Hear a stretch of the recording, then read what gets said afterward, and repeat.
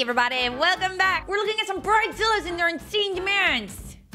Because I've come across this list that a bride put up on the internet of 37 expectations she has of her bridesmaids. And the list has gone viral, and we're gonna find out why. I've read a lot of posts about issues with bridesmaids. I gave out contracts. It explained all my experiences from the beginning to end. I started with 10 and ended with 6 bridesmaids. I refused to be stressed. Anne and I didn't budge on any of it. Please put your email in the comments if you would like a copy emailed to you to personalize. That is a long list. All right, so I'm guessing she had 10 bridesmaids and only 6 decided to participate because of this list. Here it is. Number 1, I will not try to convince the bride to change anything in her wedding. Number 2, I will not talk negative about anyone in the wedding. Number 3, I will not gain more than 3 kilograms between now and the wedding.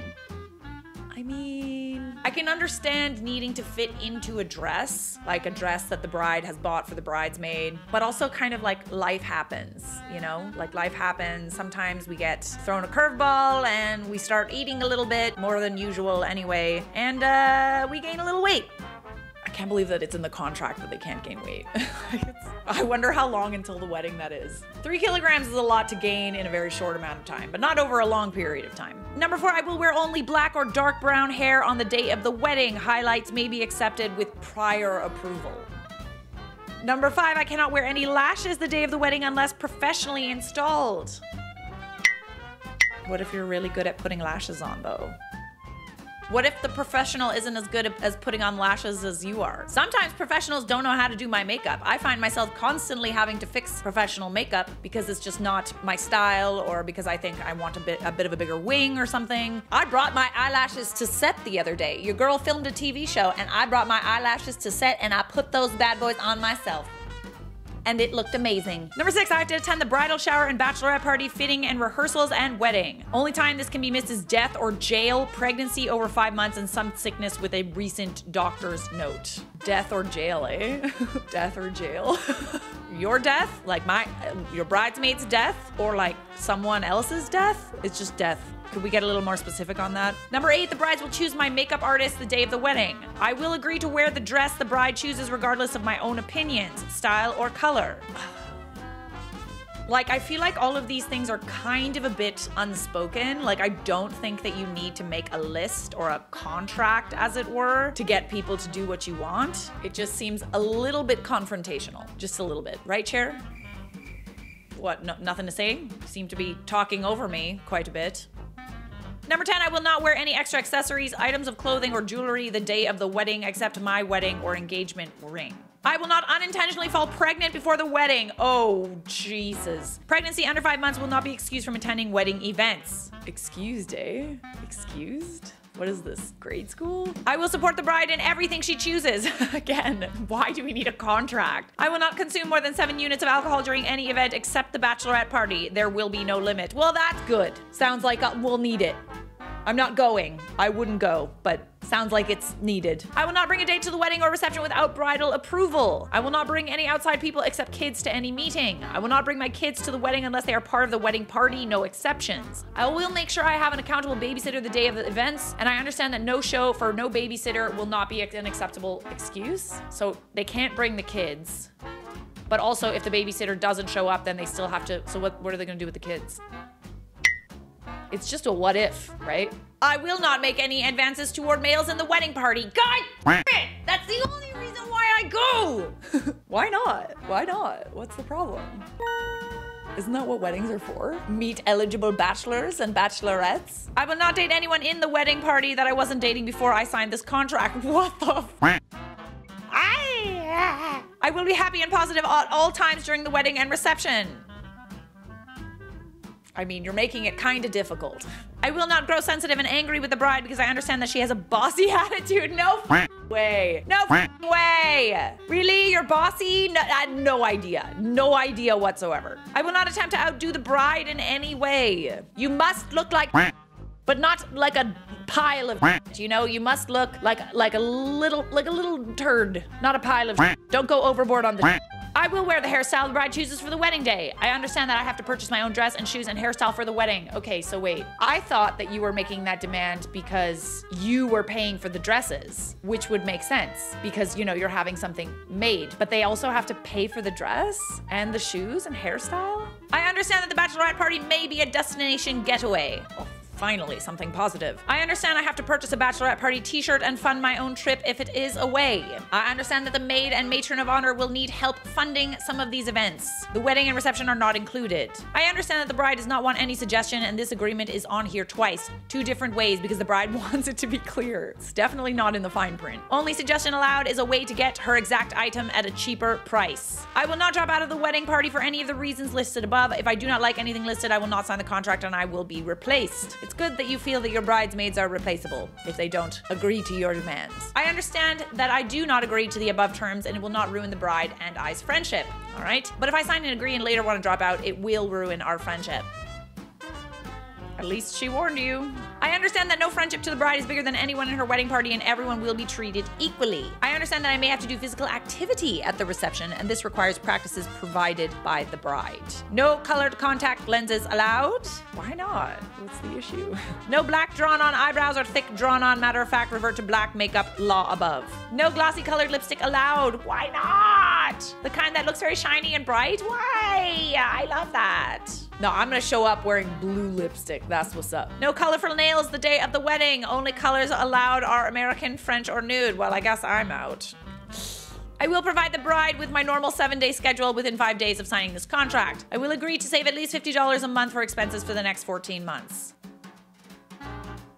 This is a lot. So this article says that we all need to be considerate of the fact that planning a wedding is a very stressful event. And that's, I think, why all of these Bridezilla posts seem so outrageous to us. Because it is stressful. It's stressful for everyone involved. It's like a big show, almost. A show of people's love. But it doesn't have to be super stressful, you know? Here were some of the responses. Well, she is right. The wedding party will be treated equally awful. But hey, she did allow exemption in the event of death. What a gal. Thank God. I was planning on dying before your wedding. If this person were my friend, I would seriously have to reconsider my life choices. Yeah, it doesn't surprise me that a lot of people dropped out. I feel like that's understandable. I would never sign such a thing. Too funny. I have to pay for things in which I have no choice and must save up $500 for expenses that I cannot choose or control in any way. Not just no, but you need an intervention. No. I'm paying the bills and she's choosing my hair color and style. It's a good point, man. Like, if you're paying for it, I feel like you have the right to make these kinds of demands, but you're not paying for it. Why do people not realize that their wedding is not the center of other people's universe? They'll be the same if they have kids and expect everyone to make the little crotch goblin the center of their world. But I've got a child. But there are babies in the car. You can't park here. The minute I was given these rules, I would have declined, and although the bride says our friendship will be fine, I say goodbye forever. I don't need friends like this one. With friends like these, who needs enemies? That's a little too much friend, you know? A little much. Oh my God, guys, you know what I got? We're gonna unbox. I got a melon! I actually got it, and it came so quickly too. Order! Order in the court! My microphone doesn't like it though, let's see. Oh. Order! Softly, Charlotte, softly.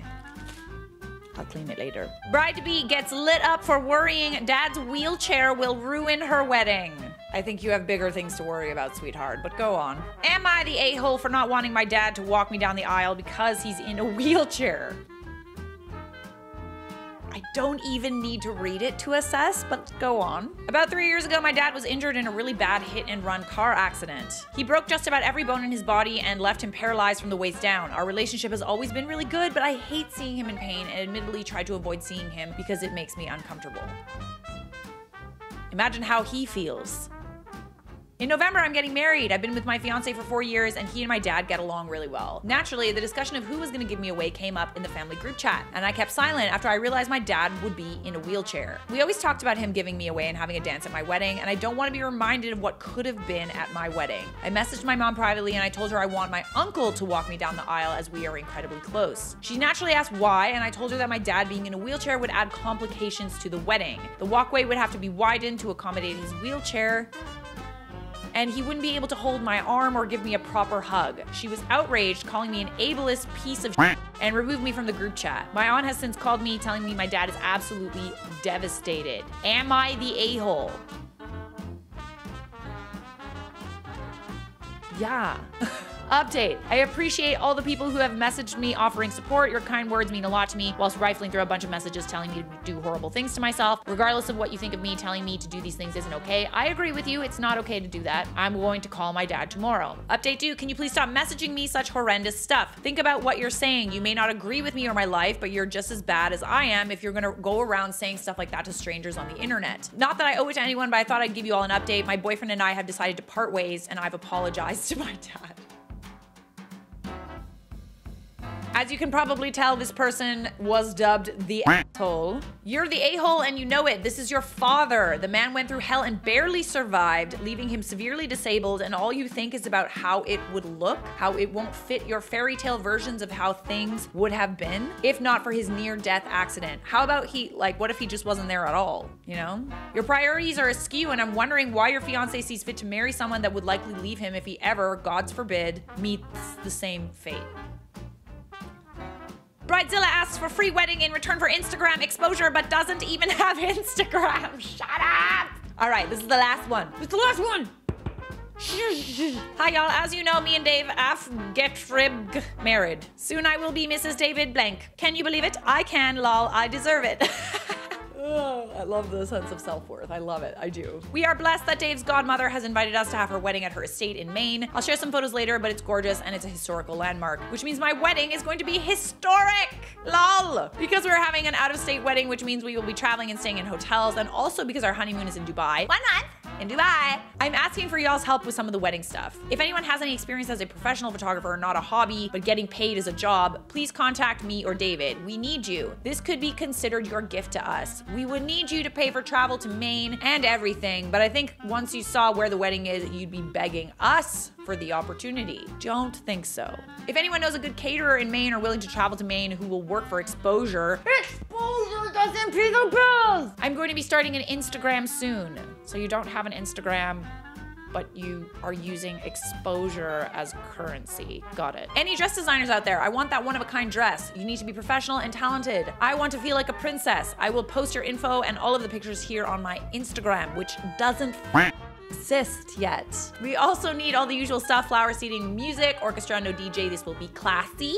I can already tell you our event will get press because of the historic location. Please send me a message if you can help. See y'all in June. We found a free location. Now who wants to pay for the rest of the wedding? But it's historic. It's historic. You have to be a professional, not just a hobby. She wants every aspect of the entire wedding to be donated, basically. Unreal, her husband is doomed. Unless he is just as much of a jackass as she is. You know, I think that maybe sometimes they deserve each other, you know what I'm saying? Or he's just a pushover. I will be starting an Instagram soon. She has no exposure to give. That's a new one. It is new. I always get surprised. No matter how many of these videos I do, someone always surprises me. Don't forget to hug your dads, you guys. Subscribe! Got something that you